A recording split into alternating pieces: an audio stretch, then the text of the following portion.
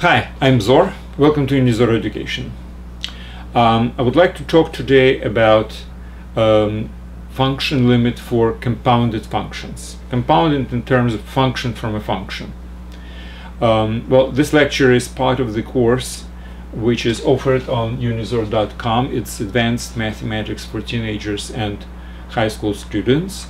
I suggest you to watch this lecture from this website, because parallel to the video there is a very nice explanation of everything which I'm talking about, and in case of a problem, let's say, then some problems are actually solved in writing as well as during the lecture. And if we are talking about theorems, then most likely the proof of the theorem in writing is among the notes. Alright, so we are talking about compounded functions. Alright, so let's assume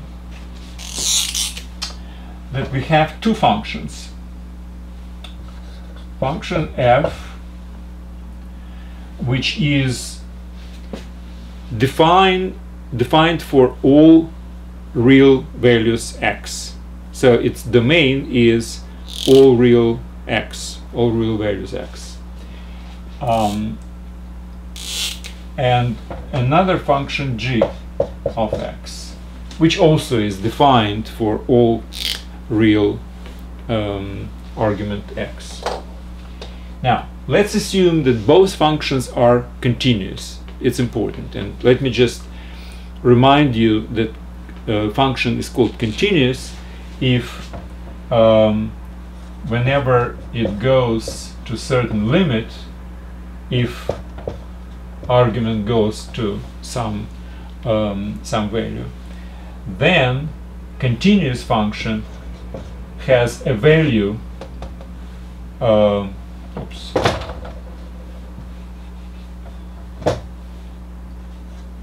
equals to L in this point. So whenever we are moving, okay, this is point R and this is L. So whenever we are moving towards point R from here or from here, we have certain limit, and limit should actually be equal to the value at that particular point. Then the function is continuous. We talked about this in one of the previous lectures. So both functions are continuous, both functions are defined for all real arguments. Now let's assume that this function goes to value L as x goes to R. Now we plan to do g of f of x. So whenever x goes to R, my f at x goes to L.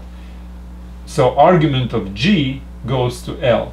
So I would like to have that this is approaching the limit m is if x goes to L. So what does it mean? Now I'm taking some value x, which I will use it to approach point R. Now my f at x will be going to L in this particular case, because that's what I have suggested as a premise of this theorem. Now, if f at x goes to L, then under argument of function g, I have something which is approaching L. And I know that if argument of g goes to L, then the function goes to m. So that actually is supposed to approach m as x goes to R. Right? So this is basically the theorem. So if this is given and the functions are continuous and defined for all real values of arguments, then this must be the case. Well, how can I prove it? Well, let's just start from the definition of the limit. Now, what does it mean that my function goes to limit m if its argument goes to R? Well, it means that for any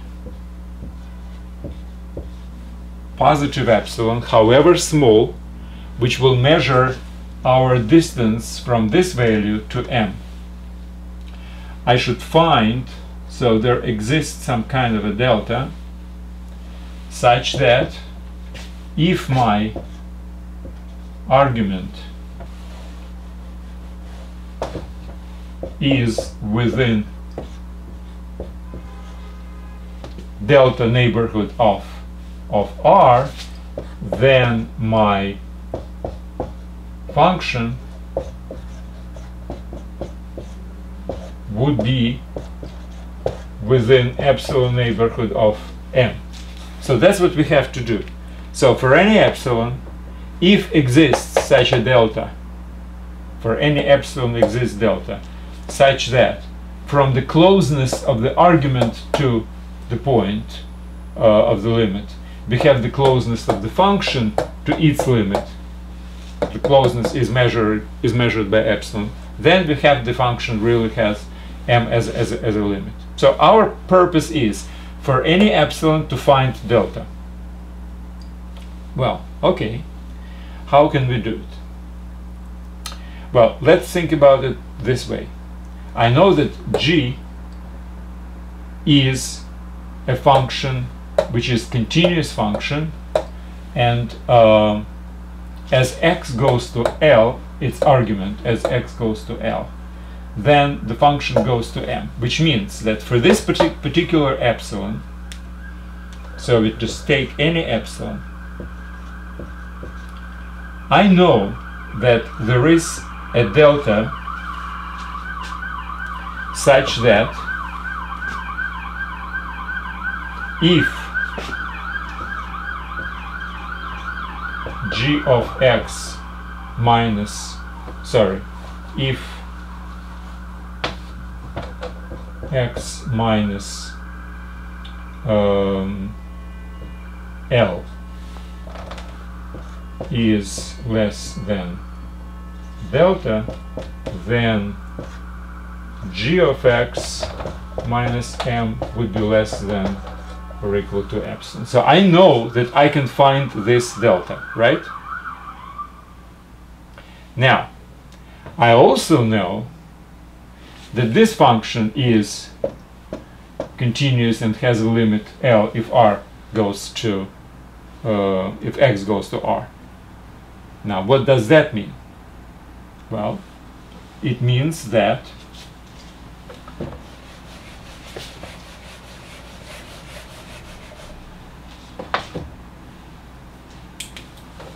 for any epsilon there is a delta such that if my argument is in the delta neighborhood of point R, then function would be in the epsilon neighborhood of L. That's what I know, right? Now let me do it this way.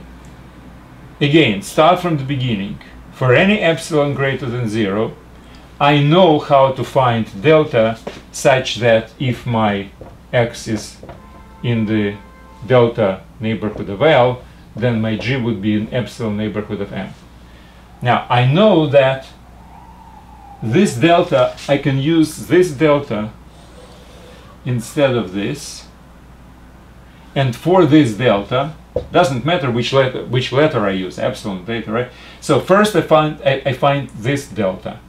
Then for this delta, I found something like gamma, such that if x minus r less than gamma, then f at x minus L would be less than delta, right? So basically, I just change letters here.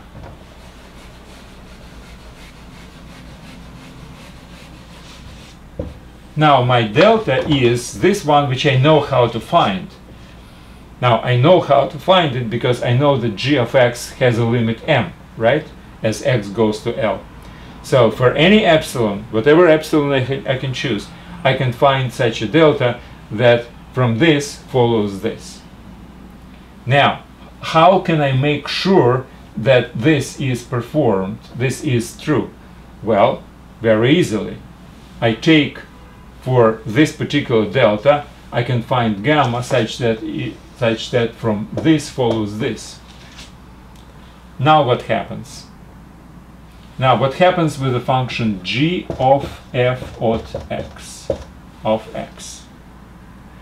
I know that for this epsilon we have found such a delta, and for this delta we have found gamma. So if this is true, then this is true. But if this is true, then it's basically follows from this that this minus this would be less than epsilon.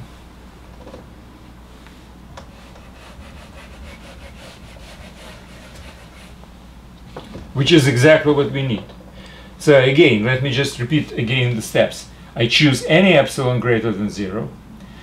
I know how to find delta for which this is a true statement. From this follows this. Then for this delta, I find gamma based on the properties of the f function, that from this follows this. And now I'm using basically this gamma as the neighborhood of point R, which results in the following. If my x minus r is less than gamma, then what happens? Then first we have this,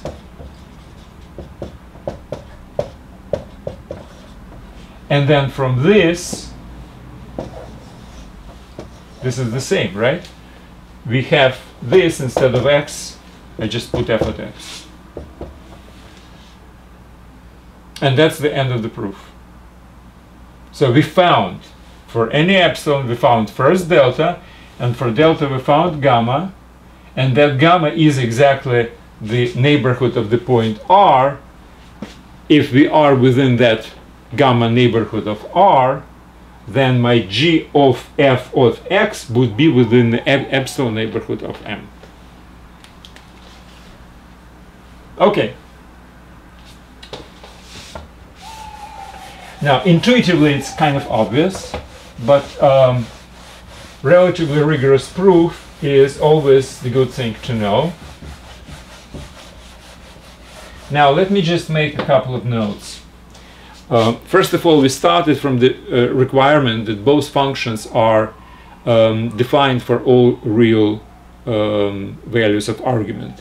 Basically, it's not really necessary because we do need existence of this, which means domain of function g should include codomain of function f. Now, when I say that all functions should actually be defined for all real values of argument, that's kind of overshoot. I can actually concentrate on a little bit smaller kind of definition, smaller requirements rather, and say that g should be defined wherever function f at x has values. But it's really such a minor point, and it doesn't really matter, quite frankly. In most cases which we will be dealing with, we will definitely have situation when functions defined almost everywhere. That's number one. Another requirement, which we were discussing here, was requirement that the functions are continuous. That is actually important, and here is why. Consider this case. You have f of x is equal to 0, always, for all x. Now g of x is equal to 1 if x is 0, and 0 if x is not 0. So the graph of the function g of x would be like this. It would be 0 everywhere here, and 0 everywhere here. But at point 0, it will be 1. So 1 point would be lifted from the line upwards. Now, what happens if my g of x goes to 0, as x goes to 0, right? Because no matter from which side we approach 0, since the values are 0, 0, 0, 0, 0, 0, whatever is 0, limit would be 0, right? So this is my L. No, this is my M. And this is my L. Now, function f at x would go to 0 as x goes to 0. This is my L, and this is my R in my previous. So what happens with the function g of f of x? Well, what's interesting is that this function is always equals to 1. Why? Because f at x is always equals to 0, and function g is always equal to 1 if x is equal to 0. So I have this value always, which means the limit of this will be also 1 as x goes to 0. But it's obviously not the same if you will use this one, right? You will have 0 here. So it looks like this continuity of the function g is very, very important. You will not have this nice things that the limit of function g of f at x would be equals to, correspondingly, you had f at x goes to L, you had g of x goes to M, right?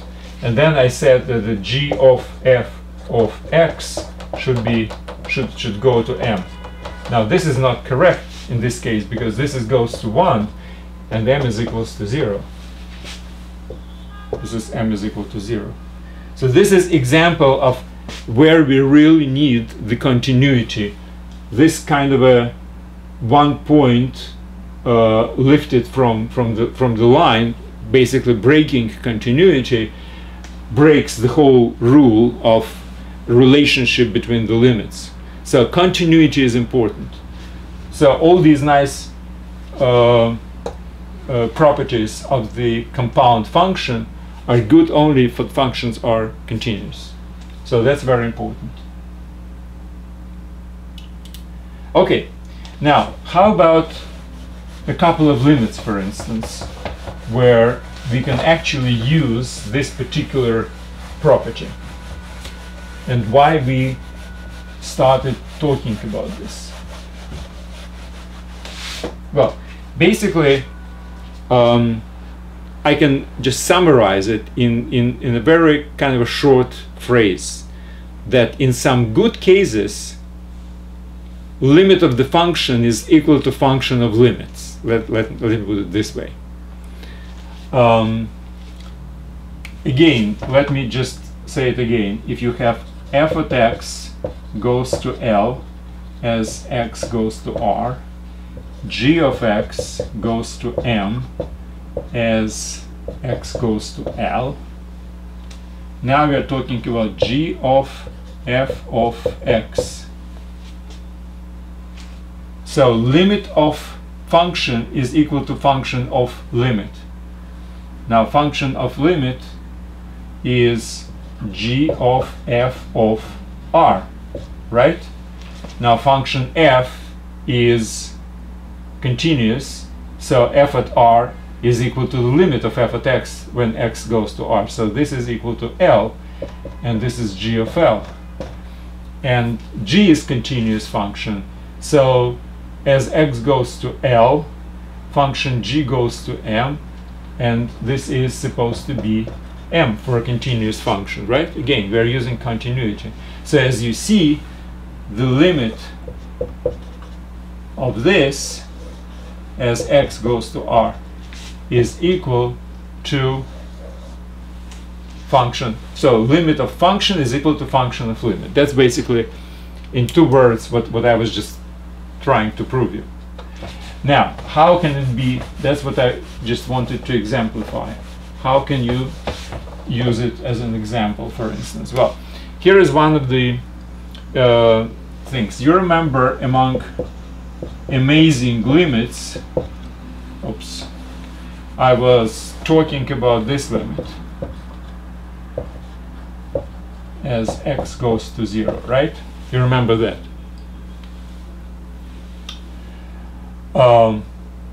Okay, now let's do it slightly differently.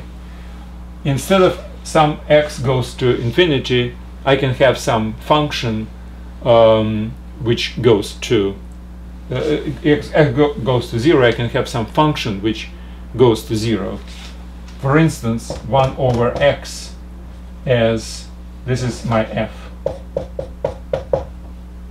as x goes to infinity. So my r would be infinity. My f at x would be 1 over x, and as r goes to infinity, it goes to 0. Now this is my g of x. So what is my g of f of x? Well, it's a sine of 1 over x divided by 1 over x, right? That's what it is, which is equal to x sine 1 over x. And now x goes to infinity. So what can I say right now? That this has the limit of 1 as x goes to infinity. So that's where I was using. I had a completely different function and completely different limit point. This limit point is 0, this limit point is infinity. But I have replaced argument to this g of x function with function f at x, which is 1 over x. And now I can say that if r goes to infinity, 1 over x goes to 0, argument goes to 0, so the function goes to 1. So that's what basically I did. This is m in my terminology, and this is L in my terminology. This is L. So argument to R, this function to L, which is 0, happened to be, and I know about what happens with this function if argument goes to 0. So I can say that the combined function has this same limit m.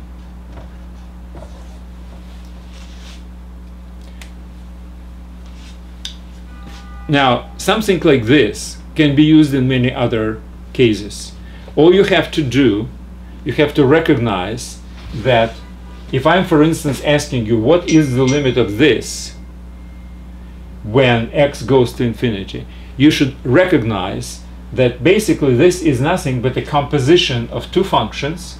One is the familiar one from amazing limits, and another is 1 over x, which is continuous function, and you can use this compound function theorem about limits to basically reduce this limit to finding the limit of a compounding function, which you know how to do based on whatever the theorem I just proved.